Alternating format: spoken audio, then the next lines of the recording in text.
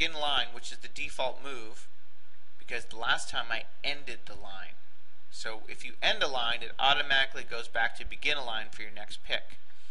I'm going to be doing this curve area, so I'm going to switch my smart pick to edge. Okay, and I'm going to click here. You can see here the side view is coming up, but what we want to do is I'm going to redock this side view here. And I'm going to bring up, you guessed it, our utility view. This gives us a nice side view of the point cloud. So I'm going to go ahead and pick again, and you can see here it's nicely doing a good job.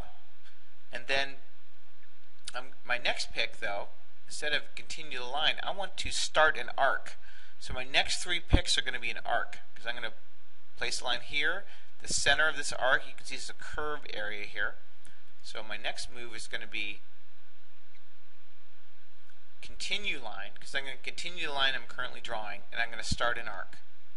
So I'm going to select here. Okay. And you can see there's points that are not all the way in the curve here, but it's still a good pick. So I'm going to then select in the center of the arc.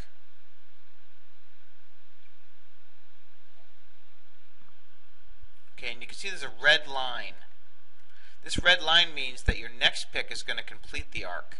So that's a good hint to tell you what's going on. And then as I pick my last pick, you'll see what happens. See, this arc here has now been placed. Okay?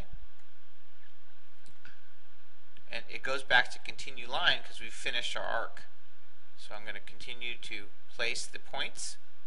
You can see here it's been placed here.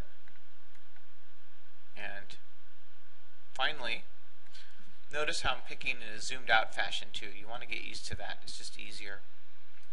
I'm going to go ahead and end line. So my last point that I place will end the line. So here's our line that we've just drawn. Let's show up here. Here's our arc that started. Again, if we export an FBK, it would obey these rules and then export that properly. If you're just transferring this stuff over, the line work over in DXF, you will basically be exporting this line work as shown. FBK brings in all the line work at 0Z. That's just how FBK works. So with the last